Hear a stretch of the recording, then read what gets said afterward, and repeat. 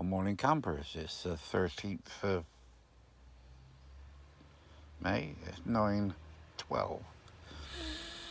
Um, Earlier in bed, just woke up, just woke up, had a cup of tea. Um, should be going off to out near Aberdeen. Well, Aberdeen, Glasgow. What's it, Glasgow? I'm not sure what it is. It's Glasgow somewhere. I don't know. I think it's Hamilton in Glasgow. I can't remember. I just read the tickets earlier on. Hamilton in Glasgow. Um, Two in Edinburgh. Dundee, and somewhere else as well. And then about a mile outside Aberdeen, well, a mile off the centre of Aberdeen. And the chap I used to drive for has told me that well, basically what we've agreed is I can go into Aberdeen and pick my motorbike up I won't bill him for the driving. So I drive up there for nothing and pick my motorbike up, which is quite good. Not really that fussed, really, because I've got enough motorbikes, haven't I? But yeah. It's saying about like it all being closed down up there, but anything is essential. And like John said, he said to me, "Well, you got there, you're coming back empty. It is essential that you come back, so that bringing my motorbike back's not a problem. So that'll save him a couple of £100 in wages, and it'll save me a couple £100 because I expect it'll cost me £400 to get it sent down." Yeah, but then again, I don't suppose it's going to be locked down. Ain't going to be that long, is it? I suppose I could have flown up and rode it back, which would have been a bit of an adventure. I'd have quite enjoyed that. But yeah, there you go. Anyway, so apparently there's some stuff coming in from France. It's not here yet.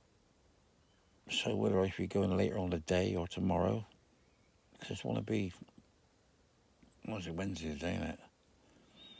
It wants to be, what do you call it, what's it? I want to get going. If I get going today, I drive overnight, see, so I'd be Glasgow first thing in the morning. But, say it's a big Sprinter van with a sort of fold-down bed thing in it, like a, don't know, it just folds down behind the cab, really, so it'll be one night in it. I mean, well, it's been the last couple of times I've been up, it's been one night in it. So, yeah. So we'll see what happens. I'm trying to do what old Mel said about not looking at my picture, but looking at the actual camera so that I'm looking to you. But I find it really difficult because all I can see is some chap off to the right chatting away. He's a handsome bugger, though. Yeah. Yeah, my mate, Howard. The last time I went up the Outer Hebrides, not the last time I went up there socially, went to the Outer Hebrides, so I was meant to call in and see him. I haven't seen him for about 40 bloody years. But no, I expect it's even longer than that. And see how he's getting on. Because it seems really weird seeing his pictures on here, because he was a real young lad last time I met him.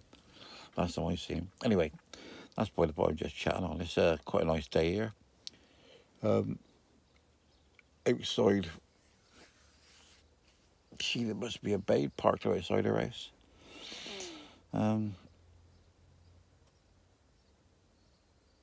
Yeah. You're not too sure. Don't know it's hanging about having to wait to go. I want to get on and get the job done and get up there, get the bike, get back. But anyway, we'll see how it goes. So I'll speak to you all later. Remember, stay classy. And remember, and most of you Scottish people, I love you anyway. You know, yeah, I've got some good friends in Scotland. Met some really nice people up there. Yeah, but yeah, yeah. I don't want to say anything to upset anybody, do I? So I'll speak to you all later. Remember, stay classy, low fighting, and bye bye.